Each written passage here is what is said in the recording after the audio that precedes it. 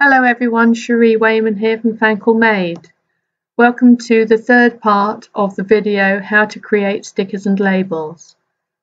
In this we're covering the printing and cutting process. So let's get started. Now that you have the design layout you want on the paper, a couple of last checks. Make sure that your computer is connected to the cutting machine and you can verify that it's been recognized by going up to the send button on the top right hand corner and checking that down in this area it says ready. Return to the design area again, that design space, and over on the top left hand area of the menu there is a printer icon. Click on that. This is the screen that comes up with standard edition. It might be different for designer and business editions of Silhouette Studio.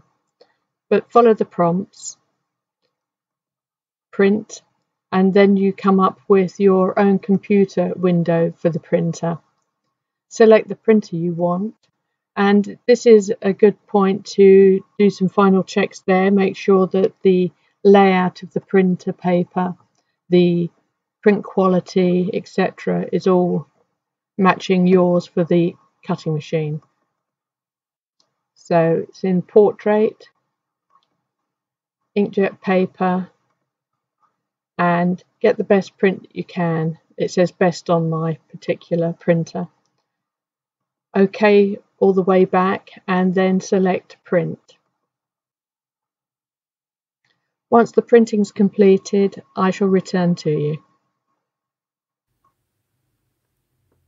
I've put the sheet onto the mat, making sure that the grid lines are not exposed on the left and the top of the mat, because the optical eye on the machine may see something and it may affect the way the registration marks are read.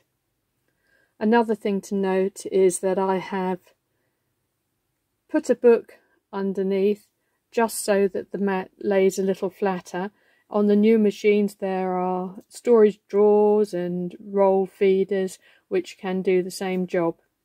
You might also want to have one at the back, but make sure it doesn't obstruct the feed of the mat going through.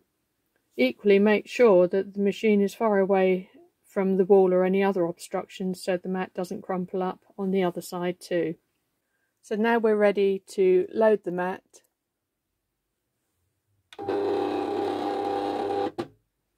And go back to the computer. This time you go to the send button at the top right hand corner. Make sure that you have the correct material selected. I wanted sticker paper white, which is what's on the screen now, but you have a variety of different materials on this screen to choose from. For some reason though I'm on sketch, so I make sure that I'm on cut.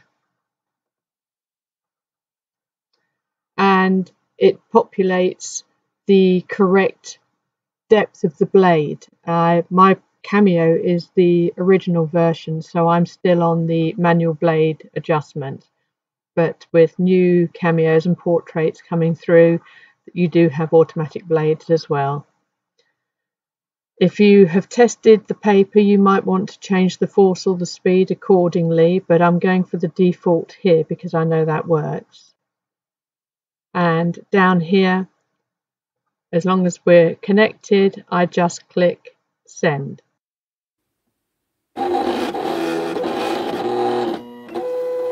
It's reading the registration marks now to check the correct positioning before it starts cutting.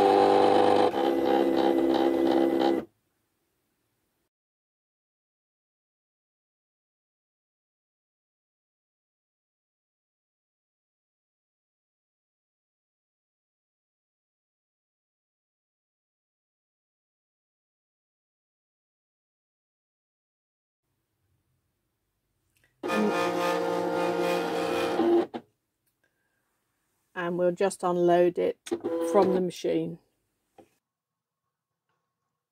Here are the final stickers.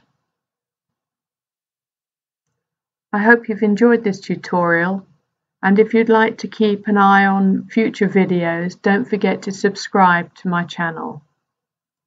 Thank you for watching today, and take care. Bye for now.